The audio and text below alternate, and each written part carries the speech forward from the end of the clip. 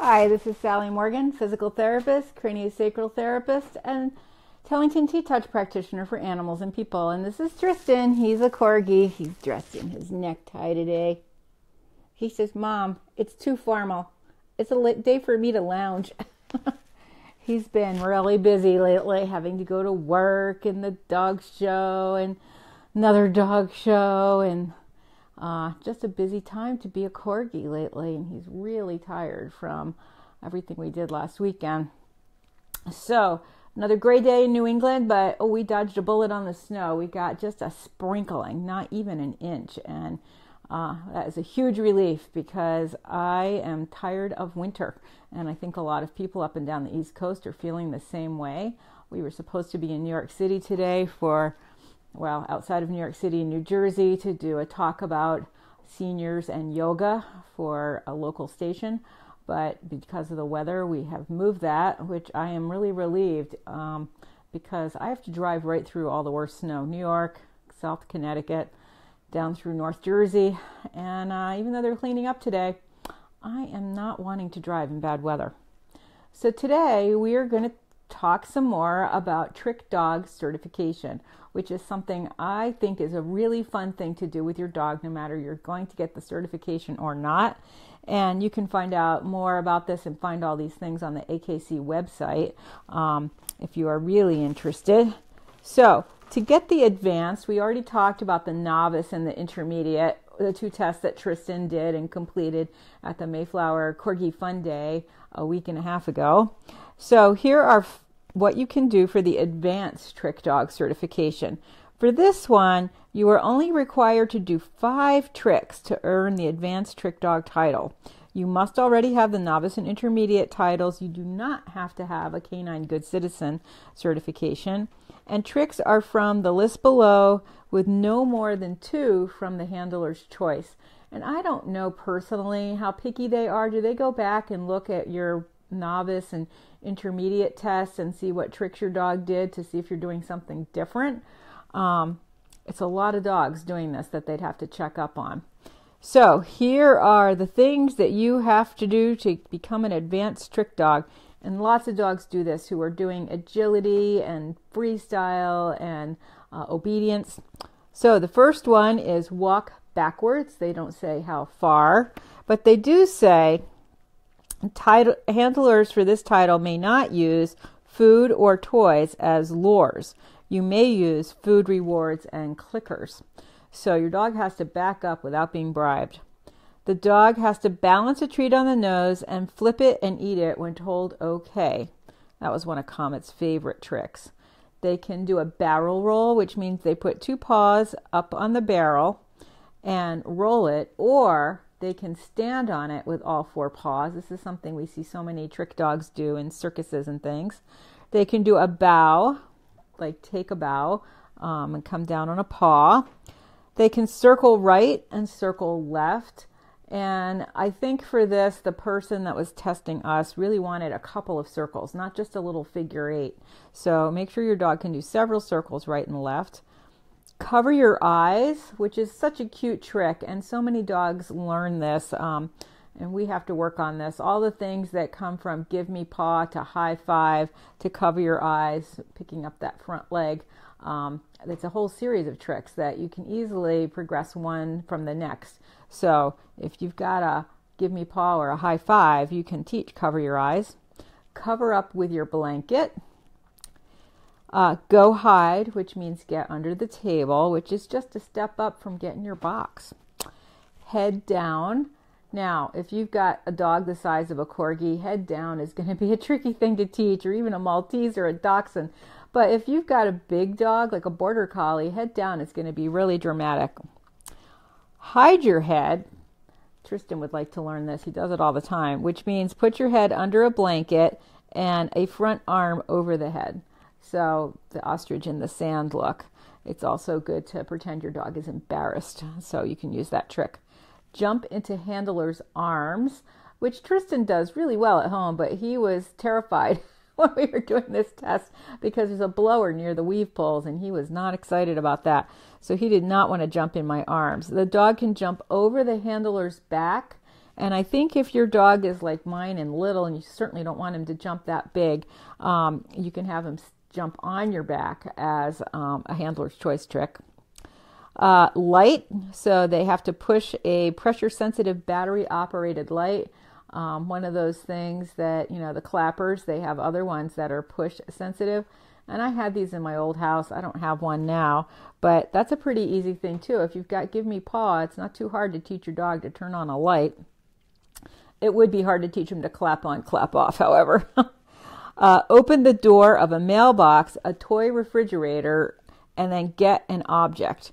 So that's get the mail, get something out of the refrigerator, and bring it to me. A lot of service dogs do this. Mine does not, because that's not in his realm of expertise. But it's a really cute trick. Play dead. Again, my other two Corgis have done this really well. I don't like that idea of play dead, so I haven't bothered to teach Tristan this. Scent articles. Choose from 5, and your dog can read. I'm not really sure what they mean by that. There's more explanation on the AKC website, but I think that they put some articles out, and you can choose from the 5, and the dog has to find something. Sit or down at a distance of 15 feet. Tristan does this really well, but he has not been consistently trained on this one. So when I was asking him this, he was not interested. And it doesn't specify whether you can do that with voice command or a hand signal, but lots of dogs will sit or down at a distance. Certainly our little buddy Coco, who lives up the road. Oh, I love my girlfriend, he says. Coco, one of the ways they can catch her, because she's a terrier, very independent, pretty stubborn. If they say sit, Coco will sit and not move, and they can pick her up so that she is safe from going in the road. So sitting or down at a distance is actually a good thing to teach all dogs, and not so terribly hard. You put them on a leash and start close to them and gradually work your way further and further away, and then you take the leash off. And the bigger problem for me is that all the distance work I've done with Tristan ends up with a come, and having him sit and down repeatedly without the come to me is confusing for the little fella. You can have your dog pull a tissue out of the box and bring it to the handler. Now, if you're going to train this, be super careful, because if a dog eats tissues, and personally I don't know that I would train this, because I think the risk of a dog eating tissues or having them in their mouth is really high for injury. I know personally a couple of dogs who have died from eating used Kleenex out of the trash can and gotten huge bowel obstructions. So Kleenexes compress really quickly when they're wet. If you've got a dog that has a pretty wet mouth, some of the droolier breeds, this would not be an ideal trick to teach them, because there's no way to prevent them from eating some of that Kleenex. So tissue out of the box and bring it to the handler. Now, a step up from tissue out of the box, you could put something like, if you have a drooly breed in particular, you could have them bring their bib to you, or a washcloth or something like that, which would be a lot safer, and they wouldn't be able to necessarily eat it. They can pick up their toys, which means to take it to and drop it in a box so the dog can clean up. And a lot of dogs do this. They know how to put their toys away, and a lot of people teach them this when they're young, and it's a fun thing to do. Weave poles, they have to do 6 weave poles with no food and no toy to lure them. And certainly Tristan could have done that, but one of his poles there had the blower by it. Poles are not his best thing. My hand smelled so much of duck that he was following my hand pretty well with actually no treat. But the blower really threw him off. And as I said, weave poles, if you've done them in the other levels, I don't know that they necessarily are excited about you doing them again. However, this one's without food or toy lures, and it is 6 poles. And with the others, you've been able to use lures, and they don't have to do them all. So for handler's choice, here's some ideas. They can speak. They can, what is that? It says treat from something. Oh, a treat from a dog puzzle. If you bring your dog puzzle with you, they can find and get a treat from a puzzle. So again, if you're going to go do this, bring a couple of things with you that you might need, because you never know what trick your dog's going to do that day, especially if you're really an amateur dog trainer. So here's some ideas for handler's choice. Push a cart. Certainly Comet learned to do that when Tristan was a tiny baby. I taught Comet to push a baby stroller with baby Tristan in it in his onesie for a dog costume contest. Push a toy baby buggy. Limping, yawning, singing, dancing. And I'm not sure how they define that. I think the dancing could be just stand up on your hind feet and twirl. Or it could be something more specific. Say your prayers, which again is just a step up from give me paw, hand over your eyes, and then paws crossed. Identify your toys by name out of 3 toys. So again, this is something a lot of dogs can do. They know the difference between their toys, and it doesn't take too long to teach them 3 names. I mean, Chaser, the border collie, knows thousands of words, and her person works with her every day for hours. He's a retired psychologist. How much fun is that to be able to spend hours working with your dog to teach him names? So that's a fun one and surprisingly easy to teach. Shake, like shake the water off of your body. Tristan knows that one, but I don't know that I can get him to do it unless he's soaking wet. Sneeze, smile, be ashamed, bang, and then play dead. Take off the person's slippers. Make your bed, which is just a variation of the pick the blanket over you. And dancing or moonwalking, which again is the backing up. So you can see where this is headed.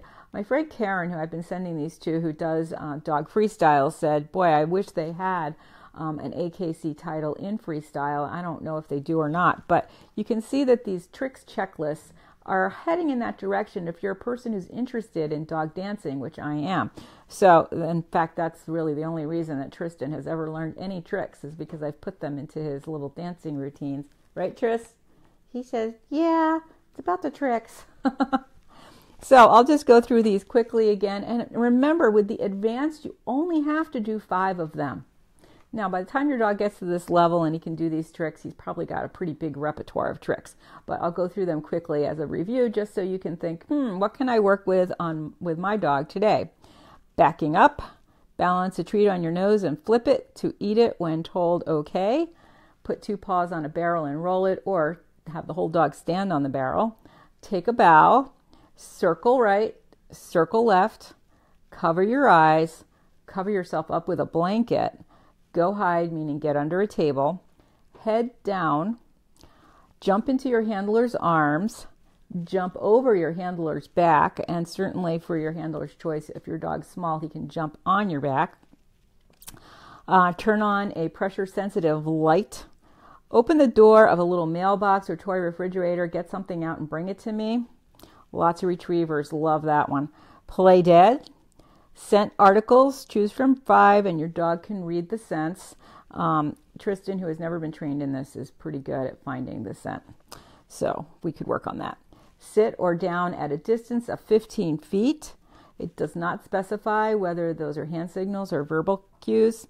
Get a tissue out of a box. And if you're going to do this, again, I can't warn you enough about the problems that tissues can cause in the guts of your dog. So get a tissue and bring it. Toys. Take your toys and drop them in your box. 6 weave poles with no food or toy lures. Any agility dog can do that. Handler's choice. You can use things like My Dog Speaks. He found a treat in a dog puzzle. Pull a cart. Push a toy baby buggy. Limping, yawning, singing, talking, dancing. Say your prayers. Identify toys by name. Out of 3 toys, pick 1. Pretty simple. Shake, as in shake off water. Sneeze, smile, be ashamed, bang, and fall over. Take off the handler's slippers. That's a fun one. Make your bed. Dancing and moonwalking, which is a variation of the backing up, which actually is kind of hard to teach, backing up. I mean, it's not natural for a dog to do that pretty easily. And Tristan and I have been working on it for months now. Then we can't get it consistent. Can we, Tris? He says, I almost back up a couple feet. Then I want to sit. Backing and sitting are not the same thing, Tristan. So that's a look at the AKC tricks list for advanced trick certification. And again, you only have to do 5, not 10 as in the other ones. So it's a really fun thing to work on with your dog, especially on these gray cold days when you can't go outside. It gives you some fun things to do at home. And certainly when you're training them, you can use treats and clickers and toys to bribe your dog to get him to understand what it is you'd like him to do. Nearly always, they will do what you ask them to do once you are able to figure out a way to clearly show them what you want them to do. So have fun trying some of the advanced tricks with your dogs.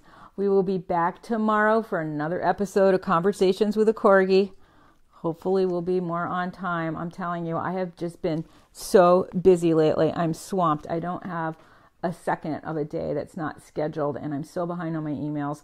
I don't even know why. It's just strange that I'm this busy. It's crazy. I think the snowstorms interrupting my regular schedule has been contributing because things have gotten shifted all over. So everybody have a great day. Thanks for joining us. Try some fun tricks with your dog. It's going to be in the 50s in South Dakota. Oh, Danny, I hope you party down out there. Take your dog outside and try these tricks. Teach them to hide their face in the snow. Tristan says, I like to do that.